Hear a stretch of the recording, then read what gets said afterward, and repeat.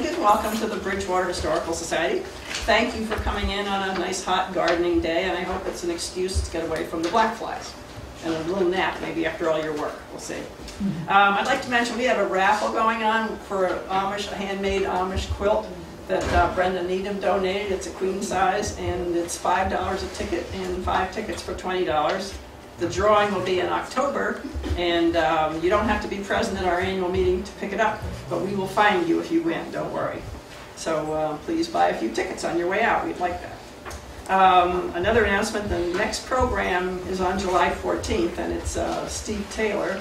He's going to speak on the history of the Grange movement in New England, but he's going to be speaking over at the Grange, so be sure to go over there, don't come here in July for that presentation. Seems appropriate to speak on the Grange at the Grange. Also, we have 2 exhibits this summer. We have an exhibit on Richard Thompson's World War I memorabilia. He was in the Motor Corps over in France, and his grandson Darrell Thompson, who's here, and their family gave us all the artifacts. It's quite an exhibit, and again, honoring World War I and Richard Thompson. And then on the other side, we have a new exhibit on Harlan Booth's butternut desk. He made this butternut desk in his shop. His family had sawmills. They had the Curtis Booth sawmill that was over at where the firehouse is now, I believe, and an A-stretcher mill that is over where the ballpark is now. And Darrell just told me that Darrell's father sold the mill to Harold's father sold the mill to Darrell's father, which moved to Norwich, and Darrell still has some of the lumber, so if you're really desperate for dry wood that Darrell hasn't had a chance to use yet, you might be able to do a deal. Today, I would like to introduce Terry Richards and Bill Kaigle with the Vermont Civil War Heritage Trail, and they're going to tell us all about the trail, its function, and all the sites along the trail that we can go see. So I would like to welcome Terry and Richard. Thank you. Great to be here. Thank you very much. Terry and Bill, sorry. All right. Thanks for having us down here in beautiful Bridgewater. Jeanette contacted us over the winter, and I appreciate your persistence because we had some lapses in our communication. We made it happen, and I appreciate you. It's wonderful to be here in your beautiful schoolhouse museum. Terry and I are on a committee working to save General George Stannard's house in Milton, his post-war farmhouse, and that led to our involvement in the Vermont and the Civil War Heritage Trail. And we're here to talk about the mechanics of how it came about, and tell you about the sites, and open up to any questions along the way. We're going to be a little back and forth as we go. Terry's going to talk a lot about the sites, and I'll be talking about the mechanics stuff, but we'll be interjecting between each other. So, why organize Vermont in the Civil War Heritage Trail? And the reasons are many, for both visitors and for the sites themselves. There is a lot of hidden history, hidden to people unfamiliar with the area especially, of very significant sites within our state, especially along the Route 7 corridor. There are sites throughout the state, we want to acknowledge that. In fact, right over here in this part of the state as well. But we want to help folks to discover the hidden history and how the sites specifically are along the Route 7 corridor are linked, and how they can be kind of digested in I wouldn't say in one day, but they can be digested in a continuous sort of way. Many untold stories related to these sites. They open up a larger discussion of how they relate to each other. And Howard Coffin, well, we'll get into the reasons, the inspiration behind this some more in a minute. We are hoping that the trail would spur on a new form of heritage tourism here in the state. No new form, but a new attraction. And we would like to be a kind of a reference to the sites that are off the trail as well. So that's kind of like want to serve as kind of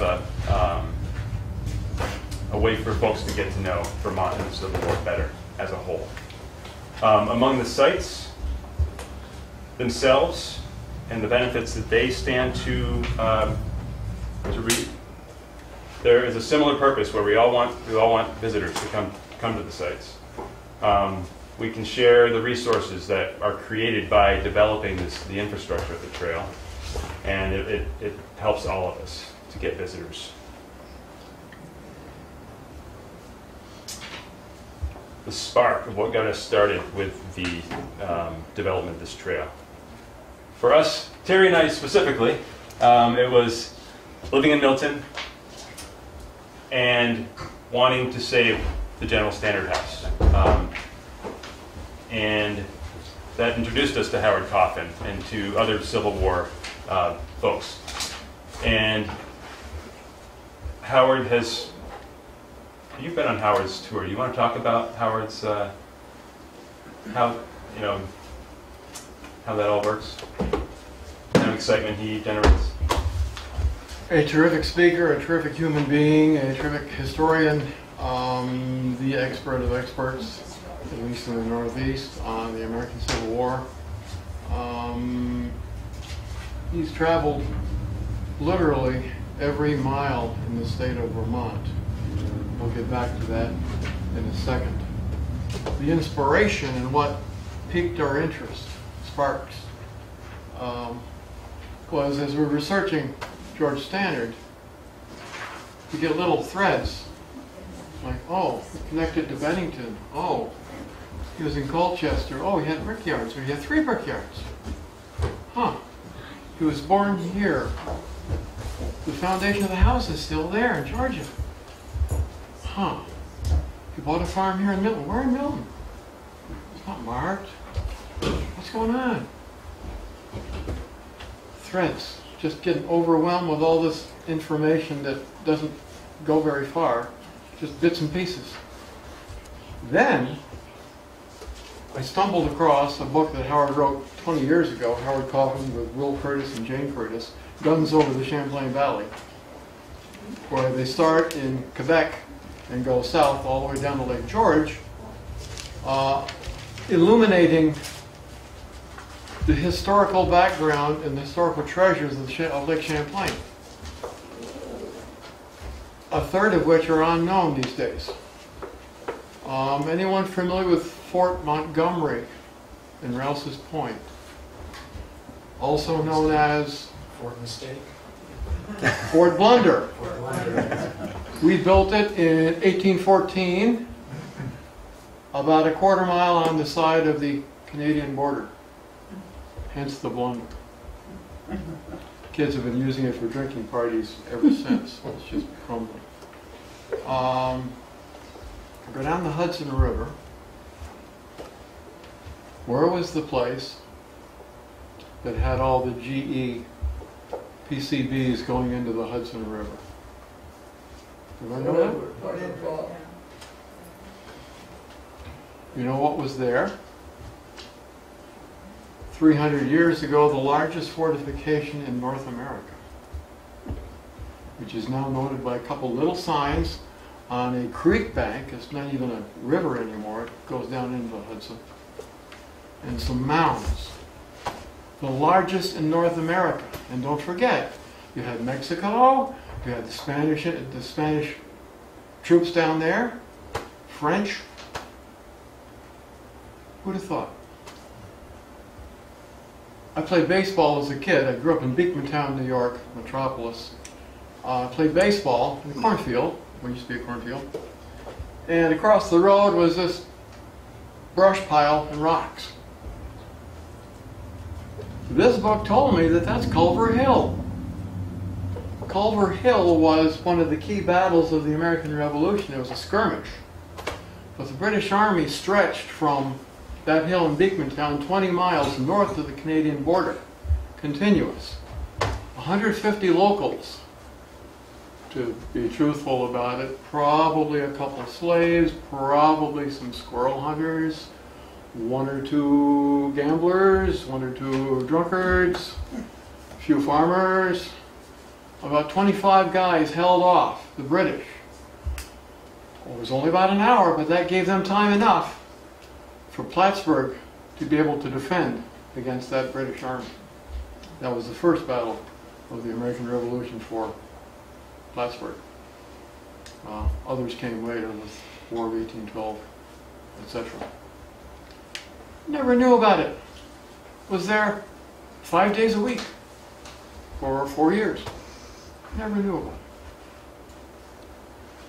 Time after time after time, this book reveals that. And I thought, you know, this thing was Standard. What's going on with Standard?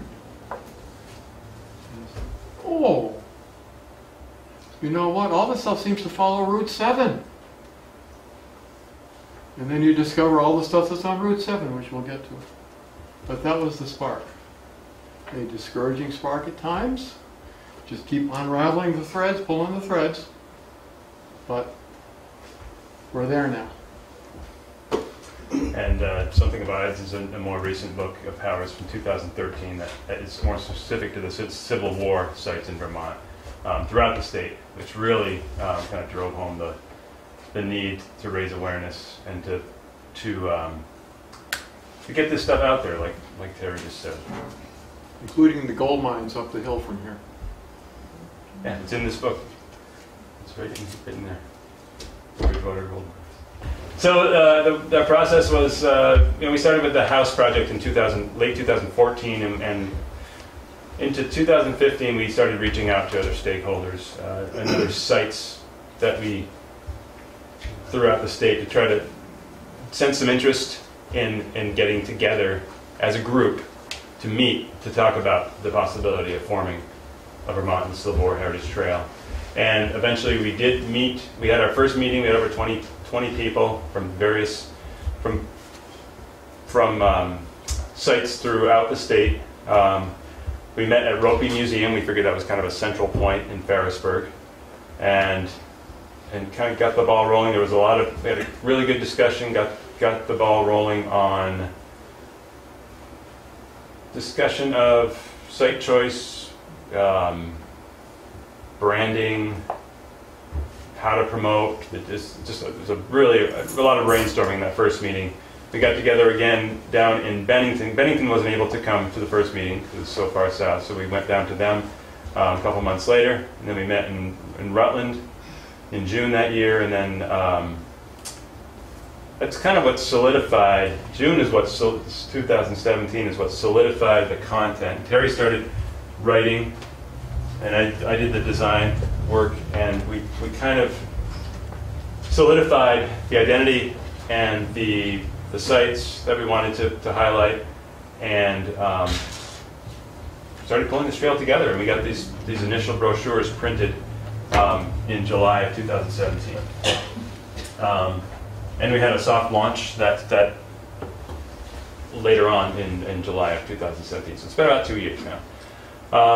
And we've had a couple meetings since to talk about what's next, which we'll get to in a bit. One at St. Albans Museum, and we also had one last June at the Vermont Militia Museum at Camp Johnson in Colchester. So we launched last summer. We got the brochures printed. We have a website up. It's pretty rudimentary at the moment. We need to get, it's basically the brochure online with a few threads, like Terry was talking about, few extensions that, things you're limited in a brochure to what other stuff you can point folks to, and how much content you can pack in there. Like I was saying before, we want to be able to point folks to a lot of other Civil War resources in the state. So that's what we're going to do through the website. That's something we need. Yeah, go ahead. One proposed trail would be the Connecticut River belt. Training sites, departure points, return points for the railroad, all the woolen mills, the gun mills, or gun factories, just all up and down the river. A lot of sites there. From Rutland across the state, up across the middle of the state, same story. Woolen mill here, for example. and could start at Rutland and run across, and then get double coverage actually. We get twice. All important, all relatively unknown, all deserving of a little attention, some honor and remembrance, an education that not everything is new that we do and know. A lot went on before us. We're trying to highlight, yeah, trying to highlight what's already there, not making not making anything new. We're just trying to highlight the significance of the sites that are there. We have a Facebook page that we help to highlight Civil War related events in both on the trail and off, whenever we know that they're happening. We may have made a first round of site identification signs to go at the sites. These are going to be kind of rolled out on June 9th. We have at the St. Albans Museum, July 9th. Sorry, a month from today. Today is June 9th. We're going to have a 2-year anniversary party, and we're going to distribute signs to site folks that come, and we're going to have a party to celebrate where the trail has come at that time. So that's where those are going to start to be distributed, and they can be placed at sites so people can start seeing the kind of the identification, the kind of the branding of the trail. We have a small committee that oversees the trail. Terry, myself, Alex Lenning is the director of the St. Albans Museum, and he's heavily involved. And we have a few others that we're kind of the most involved at this point. We have several others who, Angela Hinchy from Rutland, and Tom Hughes of Middlebury. Tom Hughes, and a few others that are kind of in and out for kind of project type work. And I think once we get, the more that we pull things together, I think we'll start getting them more involved. We attempted, the last item I'll mention here is that we did attempt last year to do a regional interpretive sign project where you have kind of, you've probably seen them, outdoor angled signs, Lake Champlain Basin style. There you go, sir. The signs that you see at historic sites that have photos and information to take in about the site you're in. Howard Coffin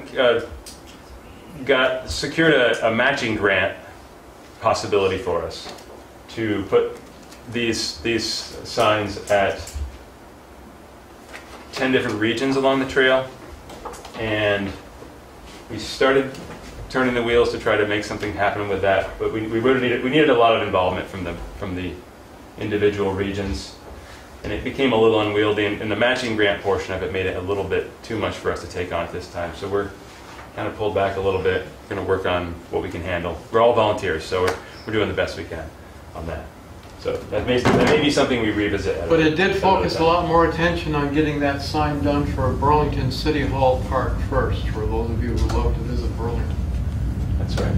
That's right. Liam McCone, who's involved with this committee as well, Civil War historian, Fenian history historian, author of Vermont's Irish Rebel, Captain John Lonergan. He has secured some funding to put a Fenian history, Civil War history interpretive sign in City Hall Park as part of their, that park's being redesigned as we speak, and they're going to have one of these signs about the trail. There's such a concentration of sites within Burlington, so it makes a lot of sense to have that be kind of a pilot for that type of project. So we'll see how that goes, and maybe we'll revisit for other regional signs at the appropriate time.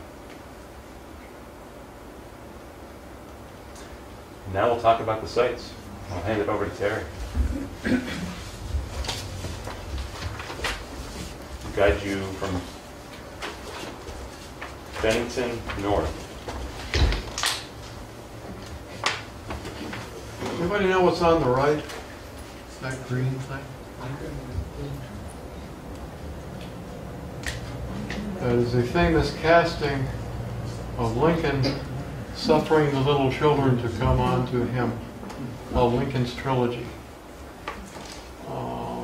That has won beaucoup awards and attention.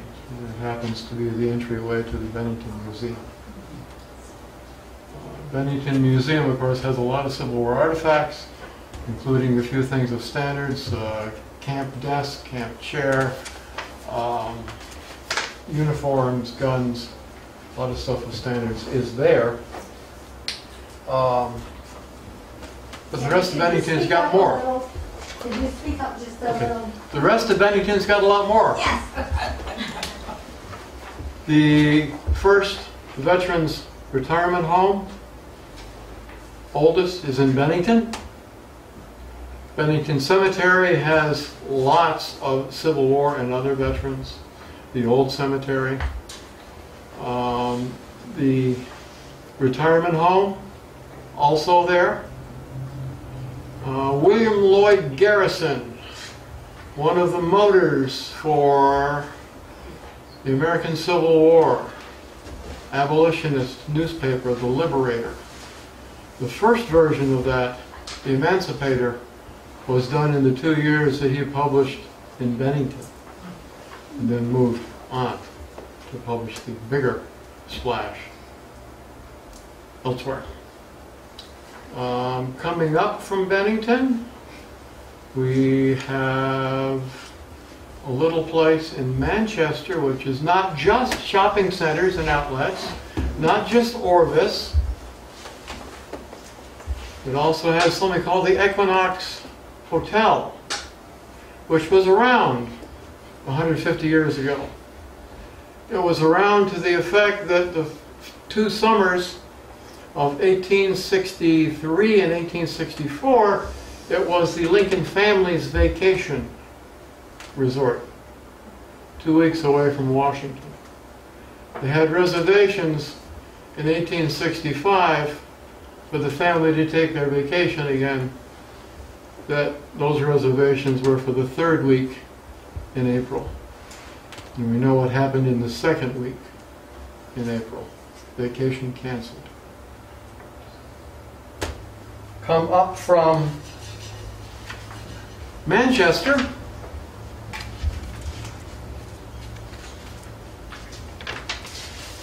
And we run into Rutland. Bardwell Hotel was a gathering place for generals and mighty politicians and generals' wives and parties for the military. Meeting place, including for Standard. Grant went there. Mrs. Lee, after the Civil War, was at the Bardwell Hotel. The Rutland sharpshooters, Ripley sharpshooters, came from Rutland and trained at the Rutland Fairgrounds. Coming up from Rutland, we get to Brandon. What's the claim to fame of Brandon, above all others? Birthplace of Stephen Douglas. Had some effect on the 1860 election. Middlebury College. The university, the college that graduated the first black American student, Alexander Twilight, who along the way later in life became famous for building that great stone Brownington house, the one where he used the ox to carry the stuff up to the top floor. When we went up to the top floor, he killed the ox and ate it. Appreciation. Yeah, old stone house.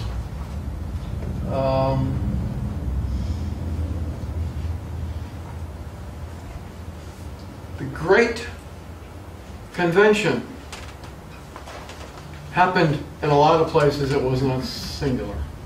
The Great Convention would occur in a town where hundreds or thousands of people gathered to support abolition and freeing the slaves, and also Union versus South. Big couple of those in Middlebury. Also the president of Boston College, no, president of Harvard, gave one of the commencement speeches there. Virgins. Virgins is a really weird one. Anybody know why Vergennes might be connected to the Civil War? Neither did we.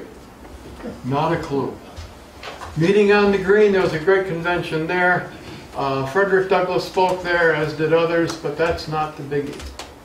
Across the lake, in North Elba, New York, which in actuality is, I don't know, 20, 30 miles as the crow flies, lived a guy named John Brown. The spark of the American Civil War. Farmed there for, I think, 5 years. But guess where the closest place to do his family trading was? And it was not Plattsburgh or Rouse's Point or Albany. It was Vergennes. With 4 wives, he had 20 children. So he didn't bring them all over at once, but he did fill a sleigh in the winter, crossed on the ice, and came over on the ferry with a wagon full of kids, and they would spend 3 or 4 days, 4 or 5 times a year in Vergennes shopping. And many of the places and buildings where they were, both stayed and shopped, are still there. And if you talk to the right people, they'll be happy to point them out and say, yeah, the story about that building is. Who'd have thought? Excuse me, where was he from in New York State? What was the name of the town? North Elba. It's okay. at the foot of Mount Marcy, Thank which you. is lovely in the winter. Thank you. Another, maybe off topic a little bit, but it has been rectified, but my fiance and I visited the John Brown farm years and years and decades ago. And something I didn't notice at that point, I just read about it a couple years ago. Yes, John Brown had black farm workers, and a lot of them in families, and treated them very well. Freed them, or did not take them in as slaves. He didn't free them. They were free to start with. However, the Brown family is buried here, and the farm families are buried here. But they did move them. Somebody noticed it and squawked. Someone with some power. So that was of some comfort. Panton, noted for the Panton Ferry landing, how he came across. That's the St. Andrews Panton, but his body, the cortege, after his execution, coming back up the East Coast, lots and lots and lots of huge gatherings of people. The biggest, I believe, was Manhattan Railroad Station there. Second biggest was Vergennes. I have read in there several places. Second biggest crowd in Little Vergennes. Ferrisburg has an historic marker for Frederick Douglass at the town hall. And even more than that is Ropey Museum, the Underground Railroad. Wonderful folks, wonderful museum. Lots of history there, and they know what they're talking about. Burlington, the Jewel City.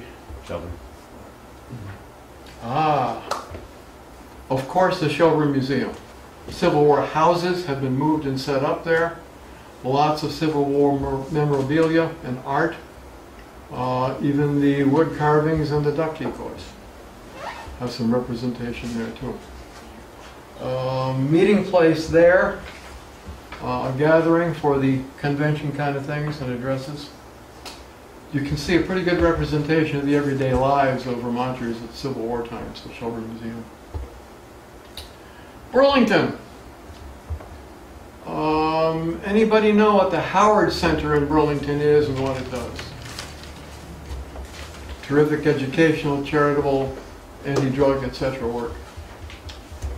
Howard, that name comes from Oliver Otis Howard, a general in the Civil War, who after the Civil War was in charge of Reconstruction and Restoration appointed by Lincoln.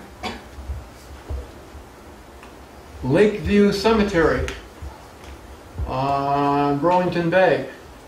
Beautiful, beautiful old cemetery. Lots of plots of buffalo soldiers. Lots of plots of Civil War generals. Vermont Civil War generals. William Wells, youngest and most quickly promoted general in in the Civil War, and maybe of all time. I don't know anything more recent. A real whiz and a great general. And over was Howard, and this other guy named George Stannard. Stannard has a family gravesite there that is a prime spot overlooking the lake. Has anyone been to that cemetery or seen Stannard's gravesite? Atop the stone is a statue, a casting of George Jefferson Stannard with his arm, the right arm missing, as in the pictures you see. That is the only human representation atop a grave in Lakeview Cemetery. That demonstrates the respect that was offered and earned by George Stannard. Wells House, Howard House, up on the hill, just up on the edge of the UVM campus, are also there. Battery Park was a drilling ground and gathering and training ground. Statues of Wells, huge statue of Wells in Battery Park. So lots of sites in Burlington. Winooski, on the edge of the Winooski River, a large woolen mill, number of large woolen mills, made blankets and wool clothing for the Civil War troops. Milton, Stannard's house and farm from 1866 to 1871. Foundation is there.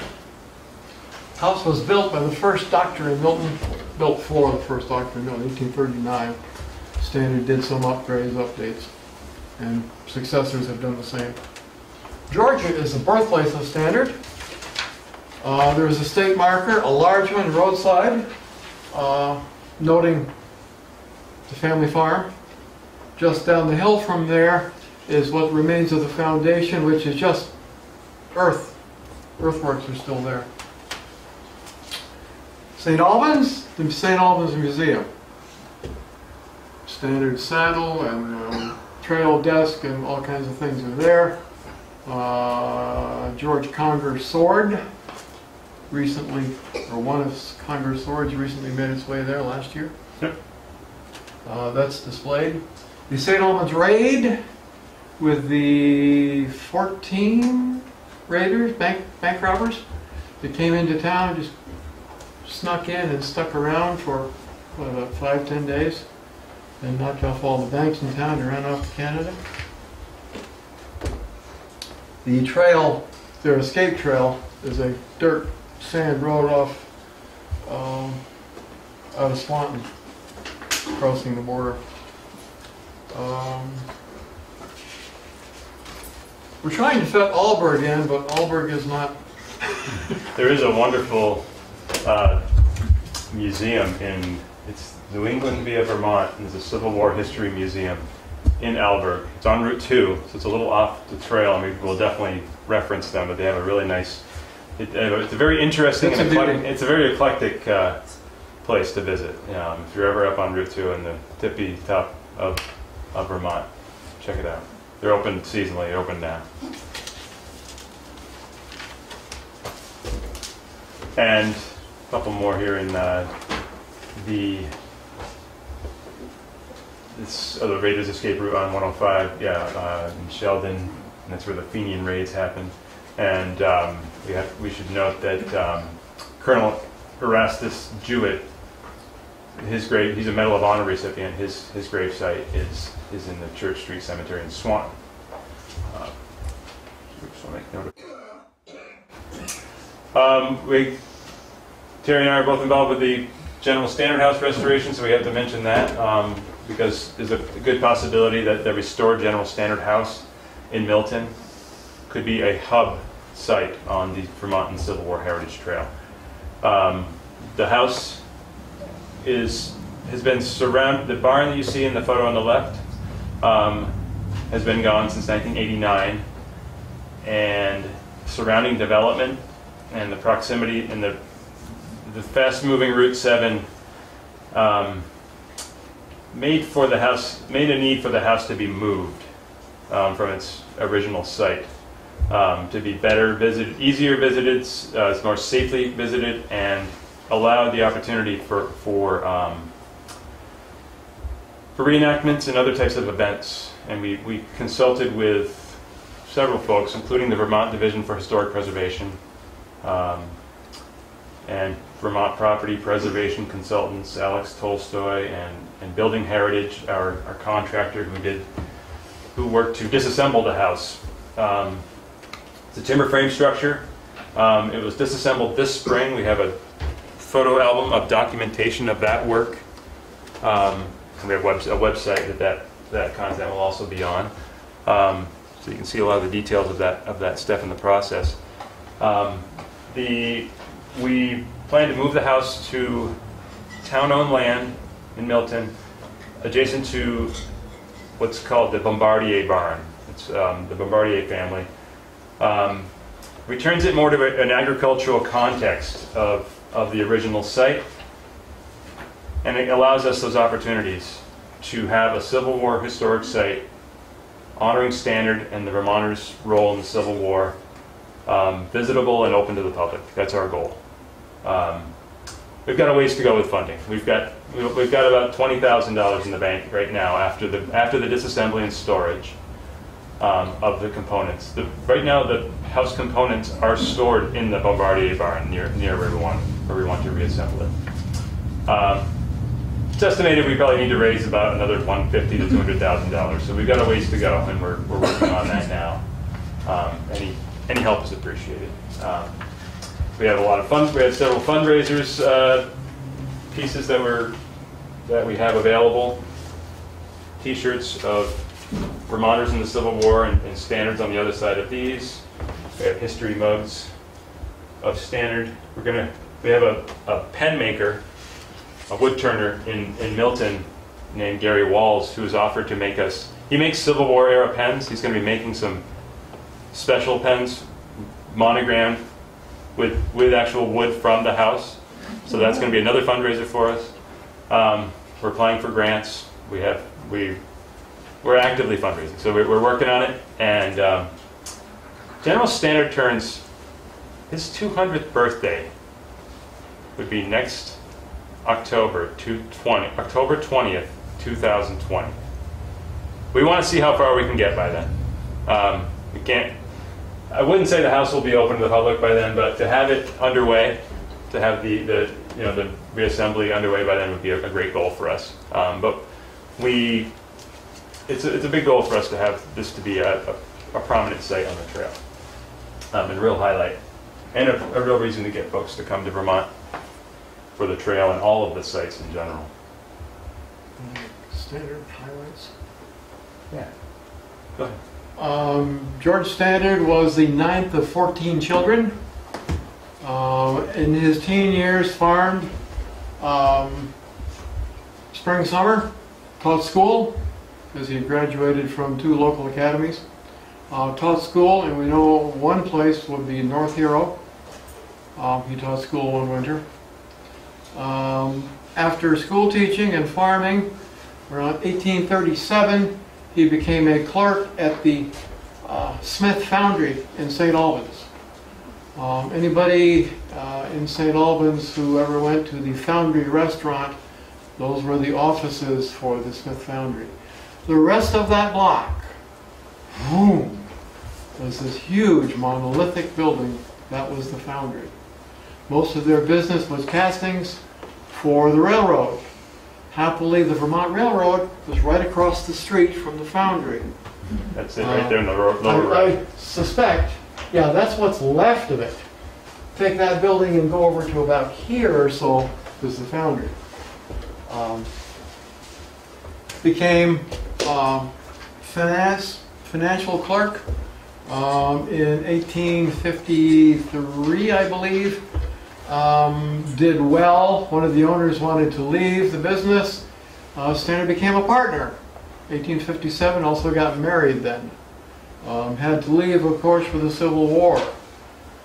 Said to be the first Vermonter to volunteer for duty in the Civil War in the telegram he sent to the governor the day after Fort Sumter. Distinguished himself at Harper's Ferry, a disgraceful commander there, surrendered while Grant and Meade and a few others were yelling at him saying, "Don't do that." This guy did anyway. The last guy to give in was Stannard. He had his escape route planned out and was going to stay and fight as long as he could, and they had to send a group of troops to convince the general it's time to surrender.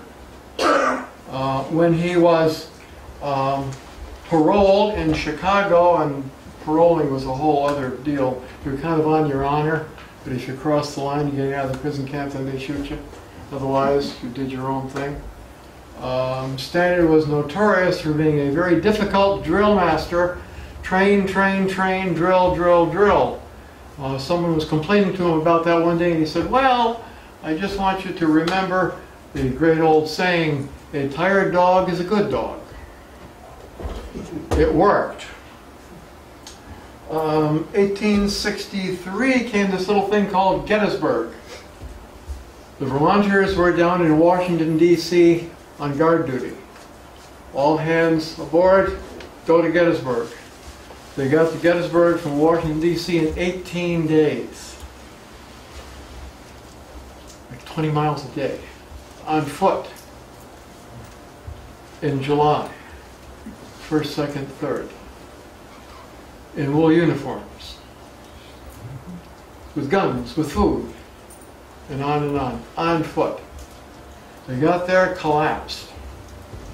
Saw some battle the 3rd day, or the 2nd day. Slept through the 1st night. With some contact, 2nd day. 3rd day is when things started popping. Pickett's charge. Depending on who you read, 10,000 to 50,000 troops, 25,000 seems reasonable.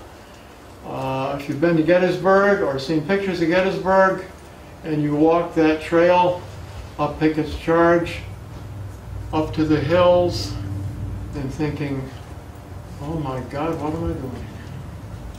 No cover, artillery raining fire down. It's a moving experience 150 years later. Very moving. Stannard's Vermonters happened to be in position at the clump of trees at the top of the hill when Pickett changed. They're coming by and suddenly they turn and they're presenting their sides and their backs to the Vermonters and Stannard. The decision of Gettysburg. Open fire. Full change forward on first company, is I believe the quote. And the Vermonters swung like a machine and just wiped out Pickett. After the battle, Lee was trying to gather commanders and find out what happened. And the last guy to make an appearance was Pickett, supposedly the last guy. And General Lee says, "Where are your troops?" "I have none, sir." "You what?" "I have none." It was a big deal. Give it The majority diagram of that The majority of historians, I think, say that that was the turning point in the high water mark of the South, the turning point of the Civil War. Had we not taken them at Gettysburg, we would have been wiped out because there were lots of guys on the way from the South. It was a big deal. 1864, Petersburg siege. Everyone's headed to Richmond, trying to take over the Petersburg Valley. Fort Harrison, on a big embankment cliff, can't get to it. Stannard and the Vermonters took it. Took a little while, but they took it, captured it. The South really wanted that. North, Stannard's troops captured a spy, a Confederate colonel, who they took as a prisoner and interrogated him, and he started to bluster and said, "General Stannard, I want you to know that General Lee himself is commanding the next attack in the morning on this place, and he has 67 million troops. Standard's reply was, well, should General Lee choose to call, we will be happy to receive him. And they were. Held off 3 attacks.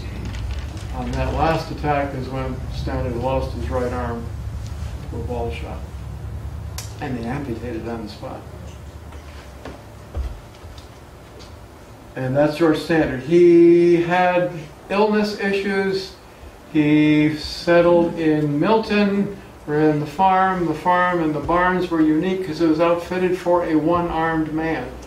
At that point, 3 years later, only one arm to use. And that's one of the essential values of the house and the barns. It was unique and very well constructed and reconstructed. Retired as doorkeeper for the women's side of Congress, of the House of Representatives.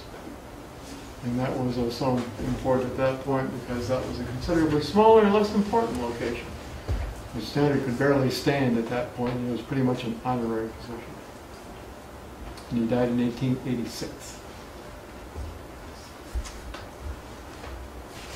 The previous picture, does he have something behind him holding him up? Those little feet on either side of his feet? What is that? I don't think so. There are other pictures of him standing. Yeah, it just looks like something is behind him though. Yeah, you're right. Maybe it was a stool or... But when you said that about him not being able to stand, I wondered if that was some sort of support. That may have been early. That could have been right after. I just wondered when you said he was becoming more debilitated. Because that mantelpiece doesn't look like anything in his house that we saw. So what's next for the trail? We're gonna continue enhancing it, and like I mentioned earlier, we have a second anniversary party in St. Albans. You're welcome to join us, 5:30 to 7 p.m. on July 9th. We have a sign-up sheet here that, if you're interested in learning more about the trail or the General Standard House, feel free to sign up here with your email address, and we're happy to send you more information about it. We're going to get those signs distributed to the various sites over the course of this year. The trail would love some funding too, as well, to help these enhancements. So that's something we're going to be working on as well. And we're hoping that a little more engagement from the other partners once we do some more branding here. We're going to be creating. We talked with Alex in St. Albans about this just a couple days ago. We're going to be creating packets that make it easier for the various regions to reach out in their area, to create their own events regionally, because we can't be everywhere. So it will help to make the trail more kind of bigger and more relevant for everybody. So we're going to continue on with that as well, develop those materials and distribute those this year as well. Any questions for us? Does the Q code on the sign link to more information on that specific site or to your website, or? Currently, it's just to the website itself. We did think that's a good question, because we did think about that, having them specific to that site. That is something that could easily, at all costs. Just a question of money, yeah. Yeah, it's something. Yeah, exactly. That would be the ideal use. Wouldn't you agree? That way, like, here you are, boom. This is what you're seeing. You have a great explanation. Hope to do that down the road. We also hope to create a video series. We've been talking with our local access television organization is Lake Champlain Access TV. We've got a couple up there. Channel 17. I forgot the name of that one. But we talk. Yeah, so they're all the access management organizations of which this will be broadcast. I know they all work together. But Kevin Christopher specifically has been coming to trail meetings, and we're trying to figure out a way to get a video element to this together as well, where the different maybe do a video series where Howard Coffin could be the host, goes around to the different areas and does an interview where we have developed some good video content that could be distributed as well. Yes. Who owns like the Standard House and the Virginia or the Virginia's railroad station? Who owns those? Well, we lobbied for the Standard House was privately owned, and part of the parcel that was developed around it. It was owned by Greater Burlington Industrial Corporation when the farm got sold back in the late 80s originally. And then when Miller Realty developed the Gardner Supply Distribution Center right around it, that they bought the property. So we worked to get the house and the small lot around it subdivided out, and we asked our select board for the town to take ownership of it. So the town, our town of Milton owns it now, and we're kind of the stewards of the project, working closely with our town management and staff and select board to try to keep this moving and get it restored. Seems like you're going to have to raise a lot of money to restore that. You are correct.